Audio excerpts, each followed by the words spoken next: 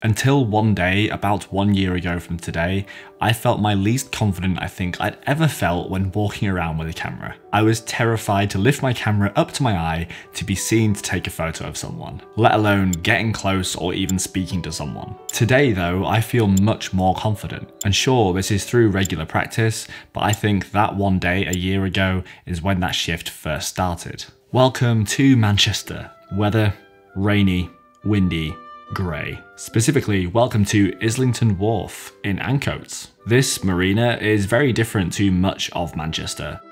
It's a quiet spot for people to relax, filled with dogs, graphic designers, and people living on canal boats. When I first moved here 2 years ago, Islington Wharf was like a surprising spot that I'd often walk through when exploring the city. At the time, I genuinely felt overwhelmed by having moved to a city centre, like living right in the middle of the city. So this quieter spot that I would sometimes wander through felt like a breath of fresh air, and it was one of the many places I'd walk through with a camera around my shoulder, terrified to lift it up to my eye. Instead, I would head home with empty SD cards and empty rolls of film. I want to give a quick thank you to Sure for sending me their Nightwalker lenses. I really enjoyed using the 24, 35 and 55mm lenses when shooting this Islington Wharf sequence. Anyway, back to the video. Around a year after I'd first moved to Manchester, I received a message from another creator on YouTube. It was James, who started Underexposed, the YouTube channel. He is also a photographer in the north of England, and he was starting a YouTube channel featuring other photographers who hadn't had much exposure up in the north. And he asked me if I wanted to feature in one of the early episodes on the channel. At the time, I was not feeling super confident walking around with my camera at all.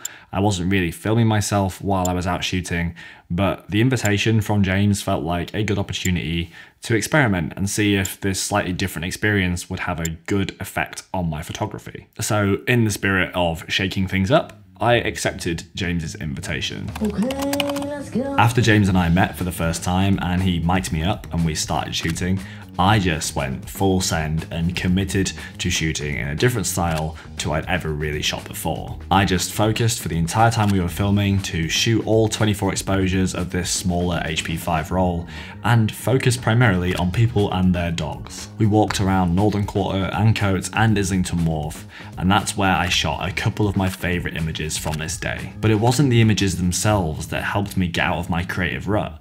It was something else that I couldn't have expected. A couple of days after we shot, I got my film scans back from Come Through Lab in Manchester, and James sent me through some of the footage so I could use it in YouTube videos, which you've no doubt seen extensively. The reason I asked James for the footage was so that I could be able to use it in showing the images that I shot that day. When I was taking photos of these dogs in Manchester, it was fun to be able to have the behind the scenes of how I got the shot and how I approached the people. But the after effects of doing this actually caught me by surprise, and this wasn't my original intention. What I saw was myself actually engaging with people when I was shooting. And not only that, I saw those situations going well. Not just okay, but some of them going really well. And when I watched that footage, I realized that's me. That means I can do that, and I can do that again. I'm not bad at it. In fact, I might even be okay at it. So I should do more of it. In my head at the time, I thought, as you might, that these interactions can only go badly. I'm only going to upset people. This is going to ruin my day and their day if it goes badly. Now, I do think that most of us think we're worse with people than we actually are, because I think everyone thinks the same thing. So when you make an effort to engage with someone and be polite and have a good interaction with someone, in fact, you're the one making the effort that the other person wishes they could make. Especially, I think, for people practicing street photography, I think we become this kind of recluse observer that ends up kind of just making our jobs harder for us than it really needs to be. In my mind, when I've thought about this, I've often likened it to the scene from The King's Speech, if you know it, the one with Colin Firth. And it's the scene in which Colin Firth's character is struggling with his stutter and he can't speak. And then Geoffrey Rush asks him to put on some headphones to be able to block out the sound of his own voice while he reads some Shakespeare. And in doing so, he manages to speak much more fluidly and reduces his stutter to near zero. And while of course the principles here are not a direct comparison, but weirdly, in being able to see yourself doing the thing that scares you from another perspective and realizing, oh my God, that's me on camera doing the thing I'm scared of, it does something to your subconscious. Like you suddenly realize, I shouldn't be scared of it because it didn't go badly. And in fact, I'm not that bad at doing it. You would think that being filmed would make you more self-conscious, but in this scenario, somehow it made me less self-conscious in the process. I've also recently been using an action camera for the first time in ages to be able to record some of my street photography walks. And this is because I enjoyed having someone there to be able to record some behind the scenes, but I didn't want to bother someone all the time. So wearing an action camera felt like a necessary evil. And in fact, I've actually not minded wearing it as much because the benefits I've got from it are more than I expected. The first benefit is actually the ability to replay an interaction. So whether it's me actually asking permission or me taking a candid and me seeing how I could have actually placed myself better in that situation, gotten closer, changed the angle, maybe I sometimes notice a subject in the background of the shot that I didn't notice on the spot. I'm not comparing street photography to professional sports here, but that is something that professional athletes do. They will replay things to see how their form was and how they could have improved. Trying to record though, Paul.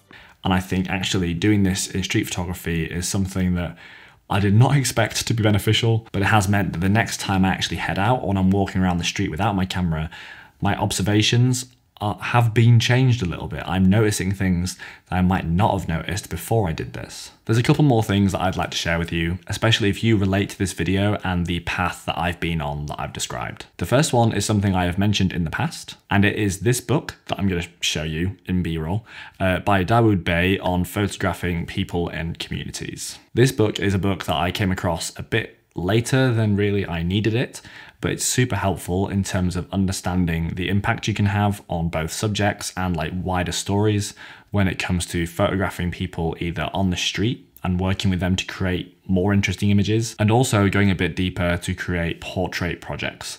That's not something I'm particularly interested in doing at the moment. Everything that Dawood Bey talks about in this book, the examples of his work, the kind of story threads through the work that he was doing, really does paint an interesting picture. I highly recommend picking it up. It's not very long and I flicked through it several times after I finished it. If possible, try to arrange to record yourself while shooting, whether that's with a POV setup or just having another photographer friend film you on their smartphone. Now, I'm not saying you should do this every single time you go out and shoot, but I think if you do want to try, engaging with people, it could just be asking for some portraits one time. Try doing that while you have someone film you, especially from third person, I think. And then I think it will change your perspective on how you come across on the street. And I think it will make you more comfortable with doing those sort of things, and even going in for a candid and then kind of explaining yourself after. It will make you a bit more comfortable and confident in how you come across. I know it's easy for me to say all of this, but I have the evidence to show you, and I hope you've seen that in this video. It is genuinely difficult to put into words the effect this has had on my mindset when I'm out shooting, and who I was taking photos about a year ago, and even a year before that it was even worse, compared to who I am taking photos on the street today, because there's been a significant improvement in how I present myself, in how I engage with people, and the shots I'm willing to take. And of course, I also want you to check out James on the Underexposed channel. James doesn't really feature on these videos, but you can check out the video featuring me that I did with him, and there's also many other talented photographers on there, and the channel continues to grow. So go give him a watch, give him a subscribe, really appreciate it.